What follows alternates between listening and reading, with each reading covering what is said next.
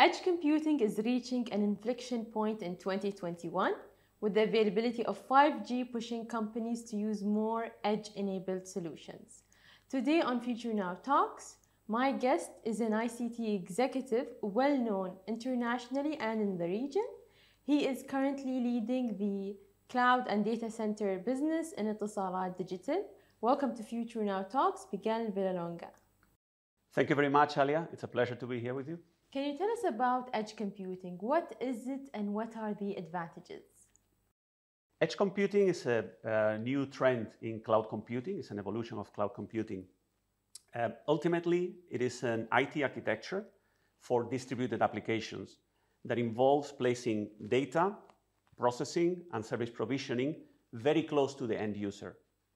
And the reason why it is becoming more important nowadays is because it's becoming very relevant for location-sensitive applications which require to be in a specific place. One example are regulated applications where the environments require data to be locally in a specific place. The second reason is because it ensures low latency. So it enables use cases that require very, very low latency.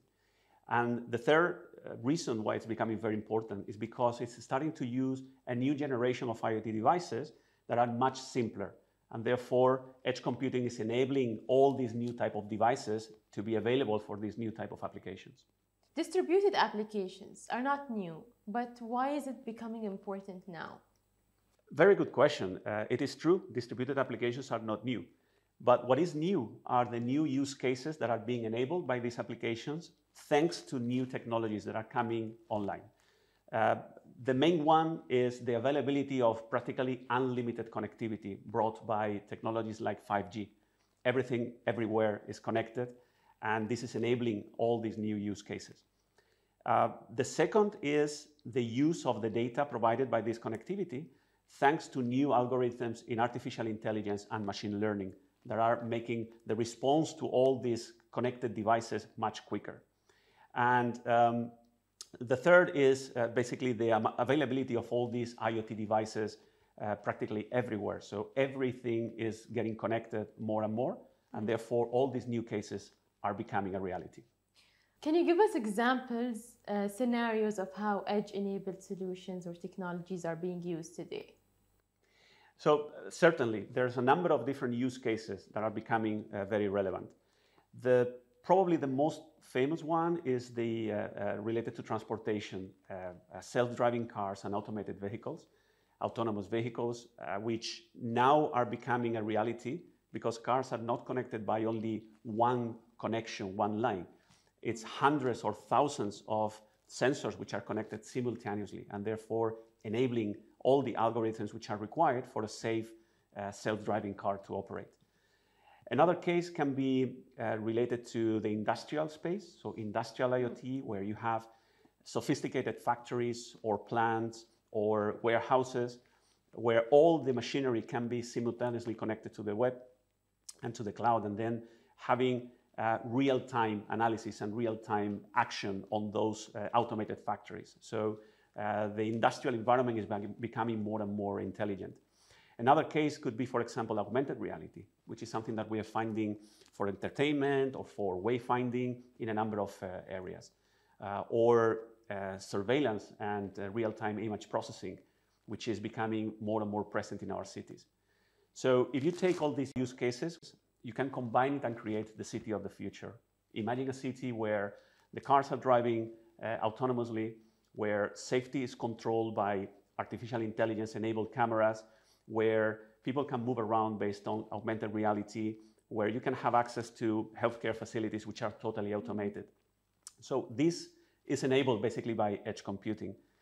And the reality is that it's not that far away. There's a number of use cases which are already happening. And even in the UAE, you have projects like Oyun project of Dubai Police, which is a surveillance, an intelligent surveillance system protecting the city.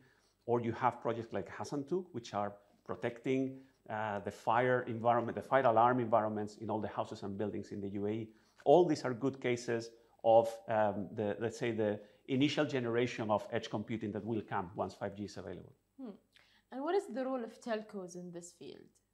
Well, the role of telcos is relevant because, first of all, the location of edge computing is very, very important. Normally, the location should ensure, number one, that the edge locations are very close to the end user. Therefore, they have to be connected to the mobile network. On the other side, the edge locations have to be connected to the cloud. So connectivity to the cloud is very important. And for that, the edge locations have to be either on customer premise or in the telco service provider environment. So for telcos, you have a combination of a threat and an opportunity. It is a threat because the new technologies that are supporting edge are not coming from the telco space, are actually coming from the cloud service provider space. Companies like Microsoft, Amazon Web Services, or Google are developing heavily and investing heavily on edge technology. So it's becoming a standard, it's becoming something that everybody will be able to play. However, the infrastructure required for edge is something that only telcos have because the number of exchanges, 5G antennas, the new developments in radio access networks is something which is very, very close to the telco. So we start with a very unique position in a space that's going to be open and is going to be crowded with competition. So if I ask you about the future, if everything is going to change and you can preserve and protect one thing, what would you choose?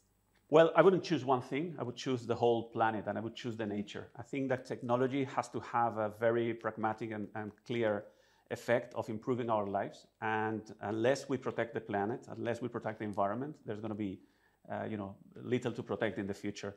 Specifically, I'm in love with the sea. I am a sea person. In my spare time, I am a scuba diving instructor, so I really see how the sea is changing due to the human interaction. And I definitely would like to preserve the sea and leave it as a legacy to my children. And if I ask you the other way around, if there's something in the future that's going to happen and you can bring it now, what would you choose? Definitely, and especially coming out of the pandemic, all the research and development on medical advance and medical development is something that I would definitely bring back to make sure that we can cure all the diseases that are not possible to be cured today. Thank you for joining me on Future Now Talks, Miguel. Thank you very much. It was a pleasure.